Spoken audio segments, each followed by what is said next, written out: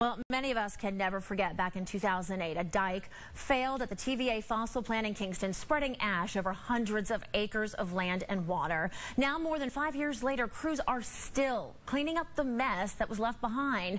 While much of the ash has since been removed, the cleanup isn't expected to really be finished until early next year, with the total cost amounting to more than $1 billion. Now, that ash spill and how it impacted the small Kingston community is the subject of the film Blackout on Swan Pond.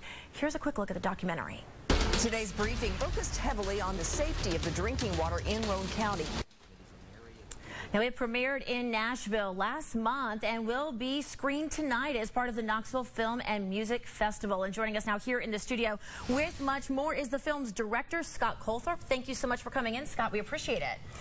You're welcome. This is obviously something that many of us who live here in this community and work in this community care so much about. What inspired you to do a documentary on this? Well, you know, I split my time between Brooklyn, New York, and Knoxville, Tennessee. And I think a lot of my friends up there weren't even familiar with the spill, yet this is the largest industrial spill in the nation.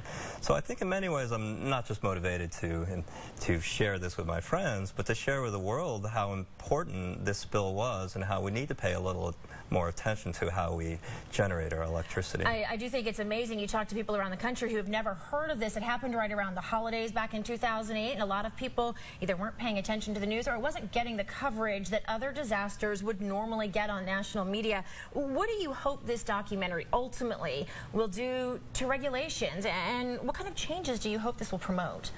Well, we hope, first of all, I hope that this becomes a voice for the people of Swan Pond. I mean, Swan Pond is a community that surrounds Kingston, and there are 600 other plants in this nation with small communities that live in the shadow of these plants. So I hope that we can give a voice the people that had to endure the impact of this spill. I also hope that is a bit of a wake-up call for other utilities and how they store the coal ash, because coal ash is currently not regulated by the federal government. I think a lot of people, when they learned that after this disaster, were shocked. And I imagine you were out there in these communities talking to people. Was there anything that particularly that you were surprised to learn as you were talking to these people that were so impacted by this disaster? Well, you know, a lot of these people have grown up around the plant. Many have lived there before the plant was even there. In fact, the stars of our documentary, Curtis and Phoebe Humphreys, were there long before the plant was there. But they've come to be used to it.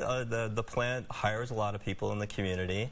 But I think people don't understand, because most of us don't live in the backyards of these plants, that what sort of devastation this can have on a community.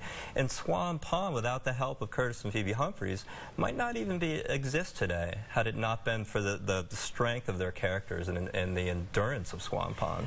Even in your documentary, even with the tremendous amount of work you put into this, can the magnitude of this really be displayed on screen? Not really. It just, you know, the average American or Tennessee Valley resident, for that matter, uses about 20 pounds of coal a day, and about 2 pounds of that is ash. And this is stored in these 600 or so coal-fired plants around the nation.